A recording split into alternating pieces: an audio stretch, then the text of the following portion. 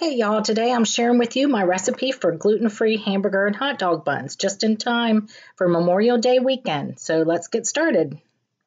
In my mixing bowl, I have gluten-free bread flour blend, my blend, along with some yeast, baking powder, salt, and a new ingredient, which is psyllium husk powder. It makes all the difference in the world. And I'm adding to that my wet ingredients, which is 2 eggs mixed with a little bit of milk. And we're just going to pour that in until it's all combined. And then we add butter. You can do melted butter. I just was lazy here and just had room temperature butter. So mix this for 5 minutes on high. And then scrape down the bowl. Scrape the beater and everything, and you can leave it right in the bowl to rise. You don't have to transfer it to a different bowl. I use the bowl scrapers. I love those things. They're the best. Just cover it with plastic wrap, and actually you can put it in the fridge to rise overnight, like a cold rise. You don't even have to do the 2-hour rise. So the next day, get it out of the bowl and go ahead and knead it. It's a lot of dough.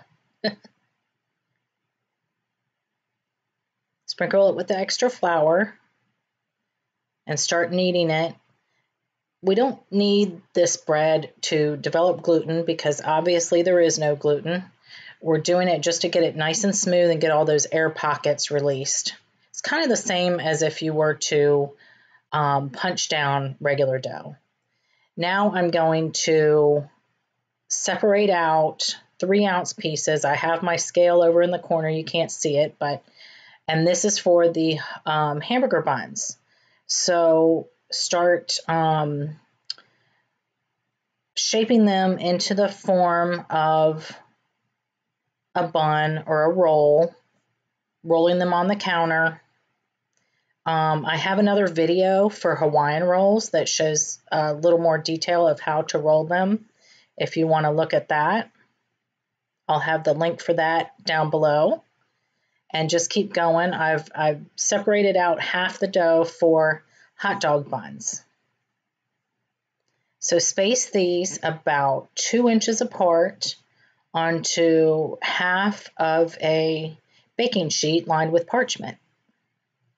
And then go around and press down on each of those. And what that does is it just ensures that the rolls rise up and not out as much. And then cover this part with plastic wrap while you make the hot dog buns.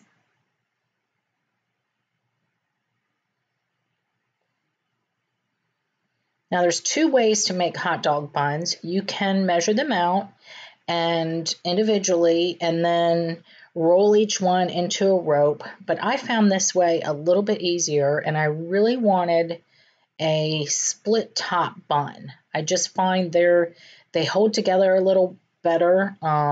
It's easier to just plop your hot dog right into the top and then add your toppings. So much easier than a side split bun, in my opinion, anyway. But do what you like. So this method that I'm doing is rolling it out into a rectangle and then cutting it into strips for the hot dog buns. Now I probably made these a little too long for a normal size hot dog, but you get the gist anyway. And then what you do is take it and place it on its side and kind of press down. And what that does is the cut side is on top, and it almost creates like a natural divot where your split would go. You could also take a sharp knife or a razor blade and cut down the middle slightly before you bake them, so it would have that split already, but that's up to you. Whatever you want to do, whatever's easiest. I just do it like this. I find it's just as easy. It's so much easier than individually rolling each.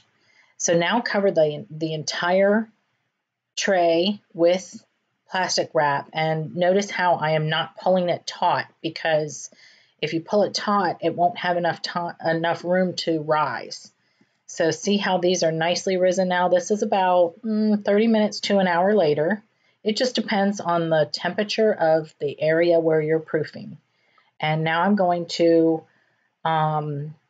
brush them with an egg wash, which is just 1 egg mixed with a splash or 2 of water and a tiny pinch of salt. The salt kind of denatures the egg white, so you don't get that gloppy egg white.